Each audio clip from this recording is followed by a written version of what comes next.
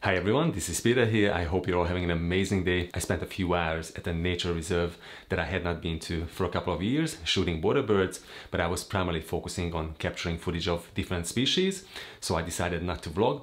I still managed to grab a few stills that I was happy with and I wanted to share with you in this video. I took all of the images with my usual Canon R7 and EF 100 to 400mm telephoto zoom combo, and if you'd like to know how I customize my Canon R7 for wildlife photography and bird photography in particular, then you should also check out this tutorial. You'll find the link in the description. Alright, let's have a look at the images now.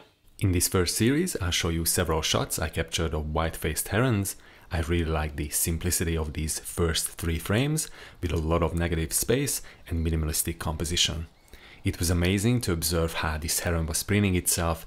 The last few portraits were of another specimen that was perched on a tree stump much closer to me and seemed to be pretty relaxed, and in these you can see much more intricate detail, for example in its plumage.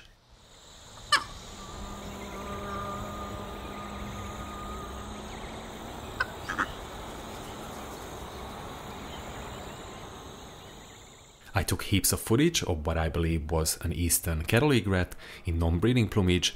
It was preening itself as well.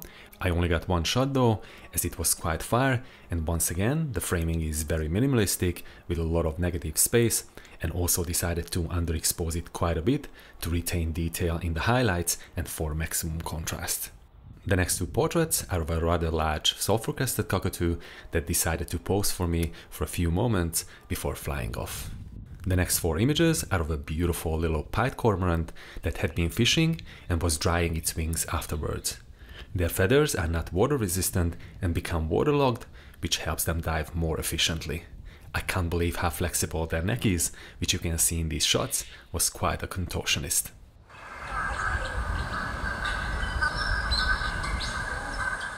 I was really happy that I finally managed to take some decent shots of a beautiful hoary-headed grabe that decided to swim close to the shore, and I was amazed by the interesting patterns of its iris, which looked fascinating.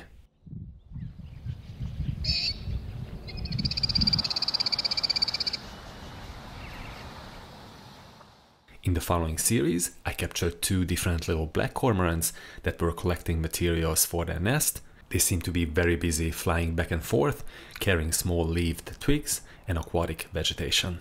I was really happy with some of the images in this last sequence, where you can see its beautiful emerald green eye and gorgeous patterns on its wings.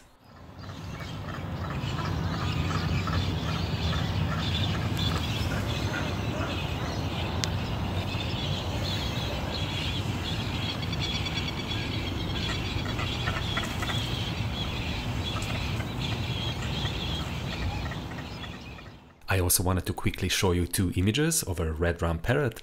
I wish it had been a little bit closer and looking towards me, but hopefully next time I'll be more successful and will manage to grab a few detailed portraits.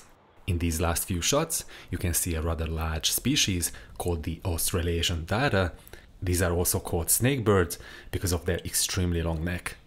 These first 2 shots are of juveniles that kept begging for food in their nest, and their parents were pretty busy making sure that they wouldn't go hungry.